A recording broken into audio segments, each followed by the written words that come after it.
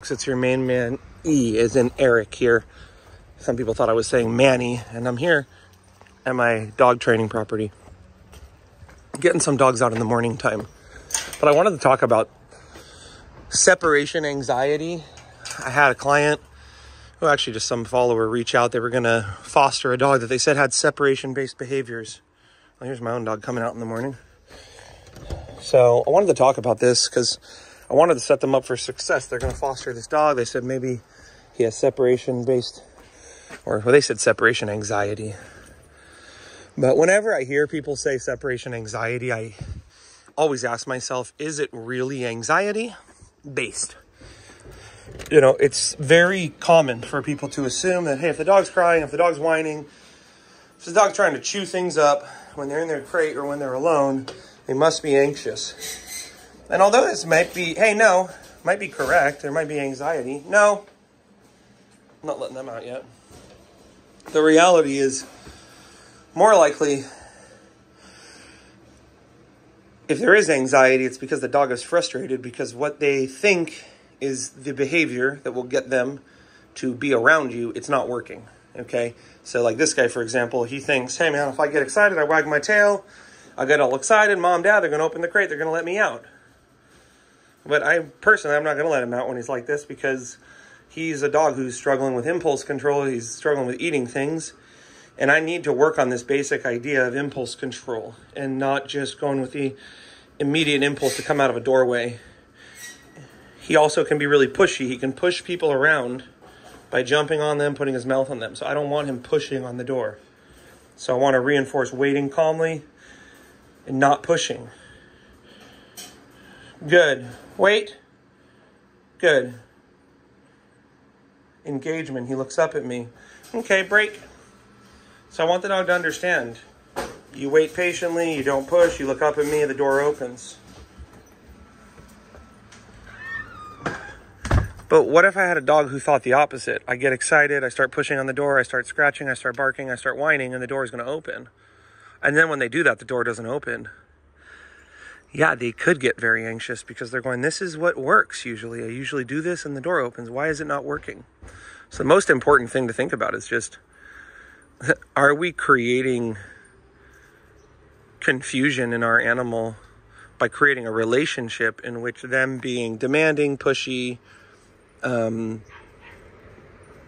doing these behaviors gets them things? Because typically that's what we see. A dog that people bring in here that has, say separation anxiety, we see, well, a lot of times this is just a dog that's learned that these are the behaviors that get you things. You bark, you cry, you whine. That's how you get things. I'm going to take these guys down to the lower yard. So, you know, true separation anxiety, guys, that is a whole nother thing. Like, true separation anxiety, I would say, is actually pretty rare. Break.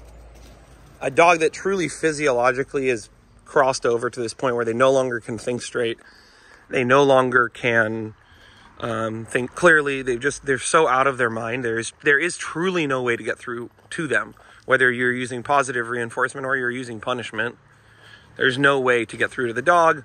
There's no way to use food to tell them it's okay to be alone. Wait. No. But you just see how consistent I am with these doorways? No. Okay.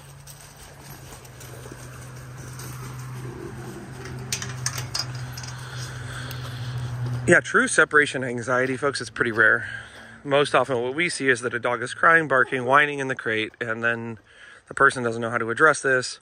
They try talking to the dog, they try touching the dog, looking at the dog, staring at the dog. They try giving the dog more things when they're acting crazy. And the dog is basically being reinforced for all these crazy behaviors. So, if you're getting a dog that you think might have separation anxiety, I would say please don't jump to that conclusion, because that can introduce a whole host of emotions within yourself. May or may not be accurate. You may be going, oh my God, he's anxious, quick. We need to tell him he's beautiful. Oh my God, he's anxious. We need to tell him he's perfect. Oh, he's anxious. We need to pet him and cuddle him so he'll feel safe. folks, a lot of the times that's not what increases it's what increases anxiety in a dog. If I have a dog that's anxious in their relationship with me or in their relationship with people, like they leave and there's anxiety, I mean, to me, that's a dog that doesn't know how to have a healthy relationship with a person, probably doesn't even know how to be calm, truly calm around someone, and truly calm not around someone. So if I had that dog that had separation anxiety, first thing I would be clear with is I am not going to create a codependent relationship with you at all. I'm going to be very objective and very neutral in my relationship as soon as I meet you. Here's where you sleep. Here's where you eat. Here's how we exercise. Here's the time and the place when we pet. And everything will be very clear. There is a clear start and there is a clear stop. I will avoid any emotional feelings of feeling sorry for the dog. Because if I feel sorry for them or I feel bad for them, that might impart upon them that they may not realize I'm feeling sorry for them. They might just go, man, this person's really sad. Oh, this person's really stressed out. This person has this kind of needy vibe. And so, I do see this with time and time again, dogs that I've rescued and I rehab, and I have such a high level of success. The affection and the emotional relationship comes after you have established the basic foundation of training and trust and respect. So bottom line, I mean, if you do have a dog that's doing separation anxiety, or they say it's separation anxiety, the chances are it's not separation anxiety. As much as it looks crazy, the dog's barking, they're going to go, oh, but he tried to bite his way out of the crate. Oh, he tried to bark. You don't understand. He'll eat my house. I understand completely. I see this all the time. But I also understand that there are ways to address those behaviors that will stop them. And there are ways to address those behaviors that's going to make them a lot stronger. And a lot of times people think they're stopping behaviors. They're not. They're making them a lot stronger. Or they're kind of making excuses for behaviors. Like earlier this morning, they were pushing on the gate. And I'm like, oh man, he really has to pee. Let him out. He doesn't have to pee, guys. So, try to just look at it as, what are the behaviors? Is it crying, barking, whining? And how are these behaviors going to be stopped? And am I somehow inadvertently reinforcing these behaviors? Even if earlier, as you saw, I have the dog stop and look at me for a split second and I let him out. Like, that's the beginning of helping the dog understand. You can't, those behaviors that you're doing, they're not going to work to get you out of the crate. Which brings me to my next thing. If the dog has separation-based behavior, you must immediately condition them to a crate and staying in a bed like this, even if it's just right next to you. Because your best chance is conditioning that dog to be like the safe. Crate is a safe place. A crate is a den. Muggles! Muggles, no! Muggles, no! So, now, secondarily, if you have a dog and they have separation-based behaviors and you're concerned it might be separation anxiety, which can be a nightmare, it could be very hard. No, wait, Lucky, wait. Okay, break.